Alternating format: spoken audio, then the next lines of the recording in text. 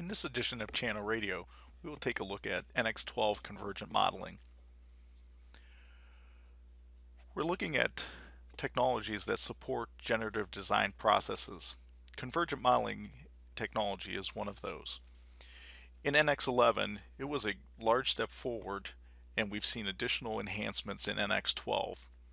It is a core part of our additive manufacturing strategy. What we found is that there are many workflows in additive that require the use of faceted geometry. For example, in a normal workflow, you run a part through topology optimization and you receive a faceted body that you then have to turn back into a usable part. With convergent modeling, this process is easier than ever before because the same modeling techniques and features you use to create native CAD geometry can now be used on facet geometry. And in many cases, you can completely remove the rework stage and the use of the output topology optimization directly in your NX model. If you've worked with scanned 3D data in the past, you know how painful it can be to make it usable. Non-prismatic shapes in particular require extensive reverse engineering steps so that they can be used for 3D printing, mold design, analysis, and other just standard design uses. Convergent modeling in NX12 reduces the need for this rework by bringing the scan data in as facets, so there's no need to map surfaces, create solids, or do any other manual shape creation. You can scan your data and immediately begin building supports for 3D printing, creating models based on the shape, including it in an assembly, analyzing it, or performing any other modeling operations that you would normally do with CAD data. Needless to say, convergent modeling represents a huge savings in time and cost, and it eliminates the error-prone rework phase. Whether you're designing medical devices, retail or apparel products, or utilizing clay models for styling and design, convergent modeling is a critical tool for creating facet shapes more quickly and with fewer errors than any product on the market. Today I have two demonstrations to show you. The first one is using a scanned knee for use in a medical device that is used in surgery. It's a fixture to hold the knee in place. The second is the pipe assembly that was created using the generative design tool topology optimization. We'll take a look at how we can add additional detailed features onto that. So let's begin and move over to the demonstration and see how this would be accomplished. Let's begin by importing the faceted geometry. We have a knee scan that is in an STL format, and you can read that in directly into NX and begin working with it. So we support convergent bodies, NX, and JT. So NX is the traditional STL format that we'll be working in. So you can see as it's brought in, it's just one big facet body that we'll be working with. And so the convergent modeling provides us tools to be able to do that. Things like being able to go in and smooth faces. You can go in and do that. So if you find areas that are more rough, you can easily go in. You can use the selection tool real quickly and be able to select those and go ahead and smooth those right out of the parts. You can see you can do localized work, or you can do that across the entire body. Other things that you might want to do is if it's a more drastic geometry on there that you might have to work or to snip out of the part, you may want to go in and actually delete that out of there. So if you see here on this body, we've got a bunch of facets that are sticking way out on the part, and that might not be something that we want to keep in there. So you can also go in and just snip that information out. Select the body that you're working on and then be able to go in and create the boundary very quickly and go ahead and snip that information out. And so once you have that, you want to be able to fill that geometry in, same thing, very quickly. So here with the fill hole type, it goes ahead and creates that geometry right in fills that back in for us. So all of these facet modeling tools, speed the process along, be able to work. And as we said, we don't want to be able to have to create all these surfaces and everything over this. We want to be able to use the body just as it is. So also here, we might want to snip off the end and then work from that. So again, same thing that we did where the geometry was sticking up. We'll just go ahead and remove that off the end.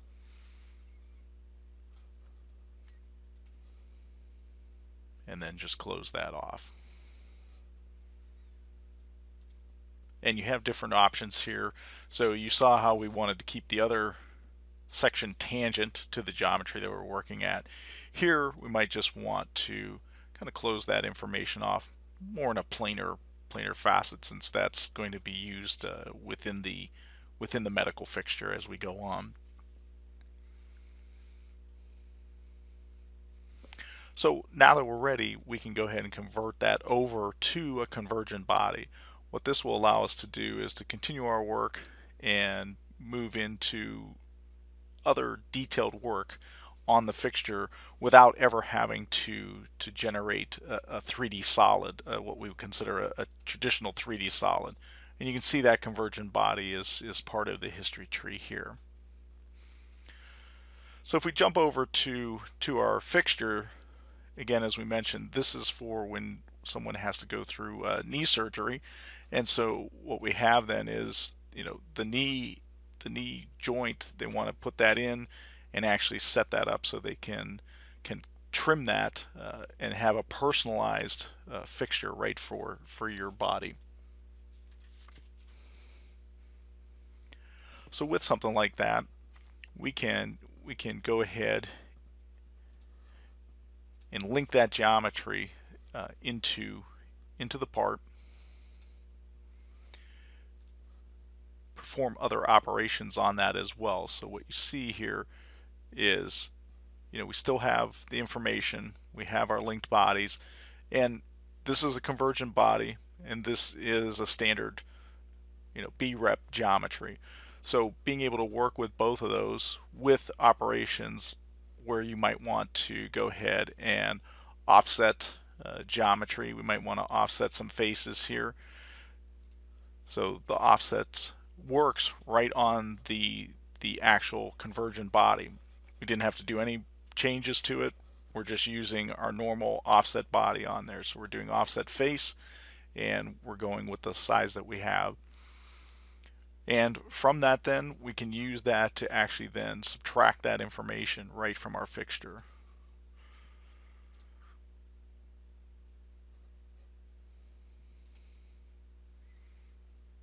Okay, so what you can see within a couple quick moves, we brought in the STL file, which was faceted information. We dropped that in. We did some cleanup. It wasn't completely that we just wanted to use that and throw that in and subtract it. There was a couple steps there, but it was very quick and painless with the reverse engineering tools.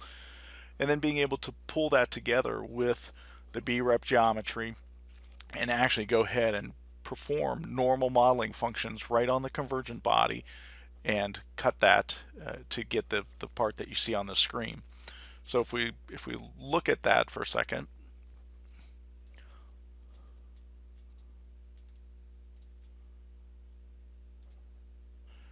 right, you can see the depth and the detail that's on there. If you needed to make a change to that, maybe that offset was a little bit too much, we want to dial that back some, you can go ahead and do that as well. So even with all of this work, you can see how you can go in, work on it, get the job done, quickly, without all of that rework that might be associated with this normally. So there we have it. We've done some basic convergent modeling with the facet geometry that came in, from our medical scan. All right, let's move on to our next example. I think you'll recognize this one from our generative design session, where we took this assembly and converted this into just a single component with our generative design using the topology optimization for designers. So as we talked about in the intro, this creates a faceted body. So we didn't have all the grooves and the holes to connect this pipe up to the rest of the assembly. So what we'd like to do now is be able to go in and pull those things through. So as we mentioned, we have the tools to convert that into a faceted body so that we can use all of our regular modeling tools on that. So we can quickly do that, make that generation, and then go into this particular one and start to copy any of the faces that we want. So in this particular instance, we want to go in and grab this groove geometry here. So we'd like to take this information and then maybe use this information at the bottom here for the holes. So literally you can do just the copy and pasting that into the other file. So you can see here's the bodies, the geometry that we're working from. And with that, then if we need to extend those surfaces or do any work on that, we can easily and quickly do that with the extend sheet. And once you have that, instead of doing a normal subtraction, we can just go in and trim that with this tool. So here we have a convergent body, and we're using the trim body to remove that information from there. So you can see now we've got the same groove in the part based on the original design. Same thing now, we can go ahead and do that work for the holes. So you can use your standard modeling hole feature, and you can come in and use those as a reference location for the additional holes that go in here. So now you see that you have a mixture of that convergent geometry, but yet we're still going in and doing normal modeling type features to the part, and you'll see that you have those within the history tree. So we can go back, make changes to those values, update anything else that we need there. So we're using those kind of modeling features, pulling from the other design into this. Now another area that we might want to get into is be able to put some, what we would consider in standard modeling would be a chamfer or blend type feature. With the facet geometry, you really don't have that hard edge on there to work from. So what you get into now is you're really doing a transition. And so what we'd like to do is work within our polygon modeling tools. So what this allows us to do is just go in and put those types of transitions in there. So maybe we can work in this full mode now as we go in. So one of those things that you can do is create transitions. And so we do call them rounds or flats, but it's a little bit different than what you would consider, a traditional chamfer or blend on the geometry. So here, really what you're looking for is, starting to select out, along that edge, what is that geometry there that we might want to generate. And so you can see the system is automatically figuring out where is that facet edge that we want to put on there. And so in this case, we'll put that flat across the end there. So you can see how that's created that flat on there using the polygon modeling tools. Other things that you might get into is, inside when you have the holes like that, you might want to be able to put that transition there as well. So we might want to round that off as we go through here.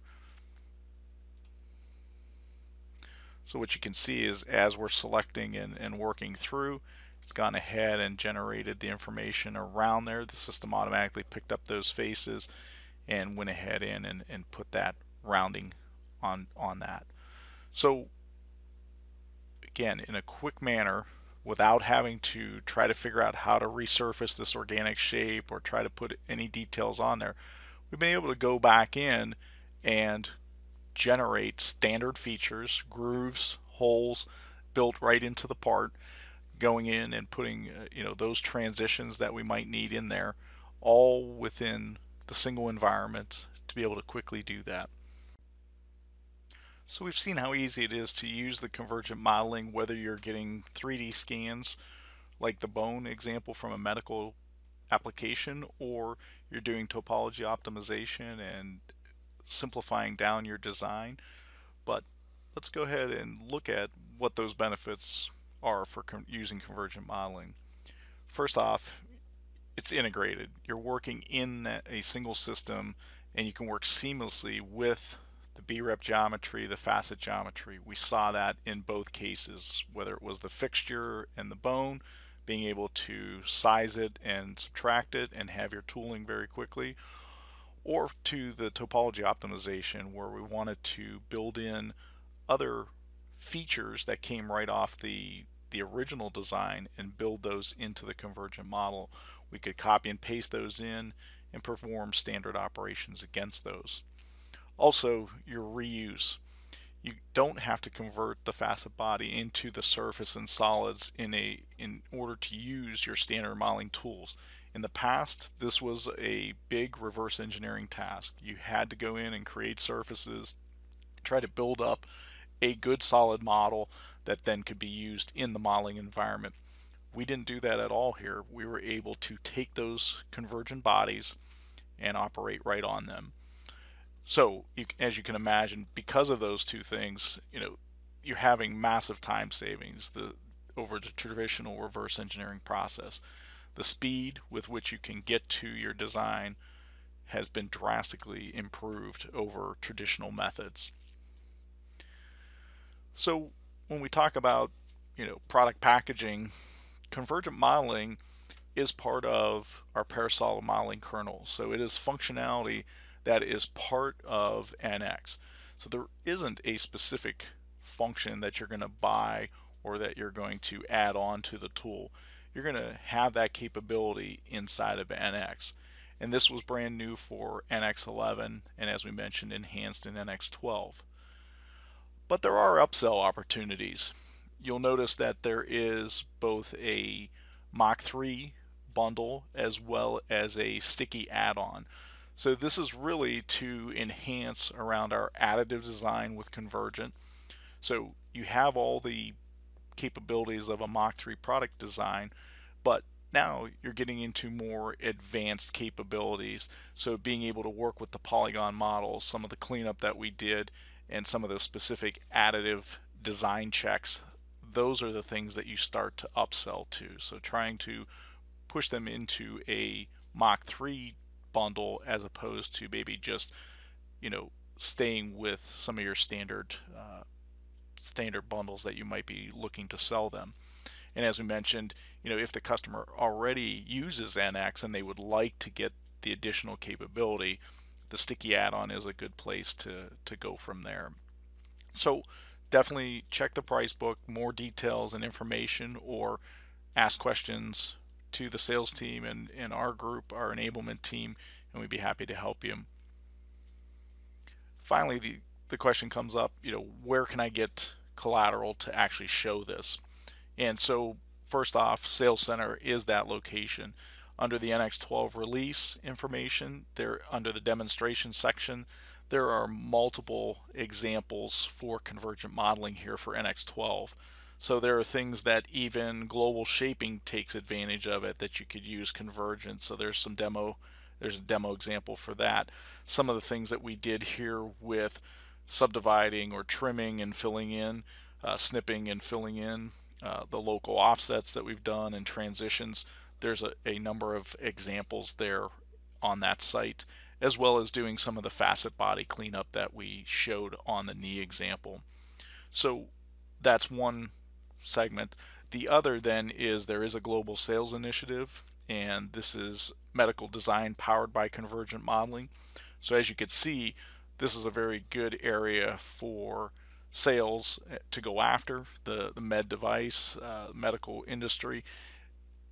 You can see the number of scans and things that will be brought in and being able to eliminate all those extra steps. So on the page that you have with the link here, there is a sales playbook, so a lot of information around what you need to do to continue to push this forward, as well as a overview presentation and demo collateral. So Whether you use the demo movie in there or you use some of the demo examples that we listed out above, those would be a good example to put in front of your customers.